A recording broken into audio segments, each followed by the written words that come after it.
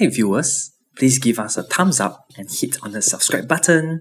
If there are any topics you would like us to share on Power Facts, comment down below. Now, let's go!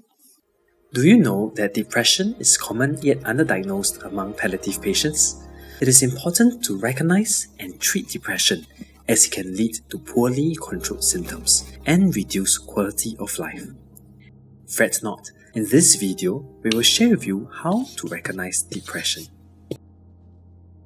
Depression is a constant feeling of sadness and loss of interest which stops you from doing your normal activities. It negatively affects how you feel, think, or act.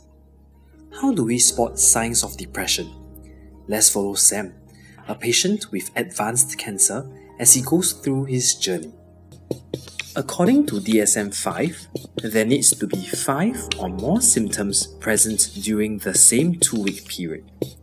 At least one of the symptoms is either depressed mood most of the day and nearly every day, or loss of interest and pleasure most of the day and nearly every day. Sam experiences other symptoms of depression too. Sam feels worthless and guilty as he loses his roles as a breadwinner in the family.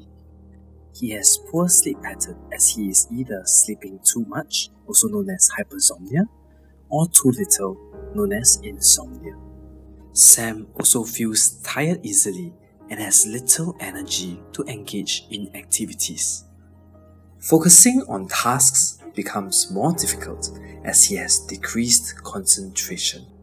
Sam has a loss of appetite, resulting in significant weight loss over time. However, there may also be times when one seeks comfort in food and overeats, which causes weight gain.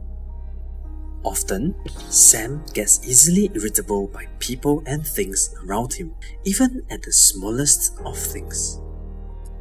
Sam thinks of death frequently, often pondering that it is meaningless to go on in life. As suicide is considered an emergency, it is important to inform Sam's medical team about his condition. As Sam has advanced cancer, it is possible that some of his cancer symptoms may overlap with the physical symptoms of depression.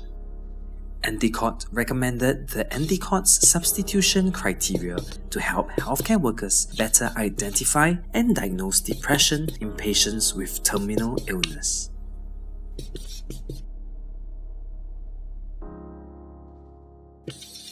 Timely identification of depression can help Sam better cope with his symptoms. For more information on management of depression, click onto our next video.